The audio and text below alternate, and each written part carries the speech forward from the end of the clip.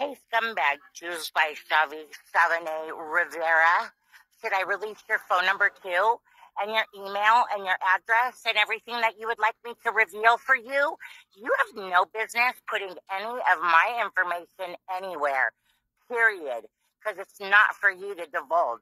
Anyways, not that I really care, but do you really want me to go to Montana and go confront you? Because, girl, I will do it. You want to play little stupid games, Shavi? I can play your stupid games. You're not going to be happy when I walk up on you.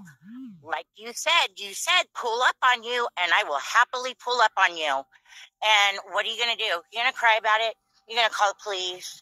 You're going to say that I'm hurting your feelings online? It's too early in the morning to deal with this bullshit. Maybe you should look up the stand your ground laws in Montana. That's all I'm gonna say. And you're also not gonna scare me into silence. You can go right ahead and release anything you want to release. Because all it does is make you look like shit. At least you say my name right. I'm surprised. And no, my math isn't very good. That's the MS eating away at my brain. Plus, I was never very good at math. Ever. So. Oh, and don't worry. Everything's been sent to my lawyer.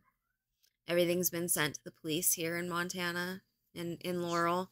So when you pull up on me and I defend myself, there's already a paper trail. I'm done playing these games. I've literally not even fucking spoken your name in like 4 days. And it's not gonna fucking continue. Like, I'm done. I'm done. You wanna fucking sit there and be a crazy bitch in public and sit there and twiddle your thumbs or your fucking feet back and forth, talking shit to your phone while you hear children playing around in the background.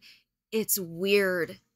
You don't care about me enough to try to get me in trouble and take my Fourth Amendment right away, but you care about me enough to ignore whoever you're at the playground with to go make videos? Make that make sense. Oh wait, you can't.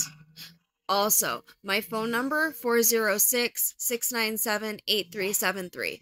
My email is my first and last name at gmail.com with a frickin' period in between of them.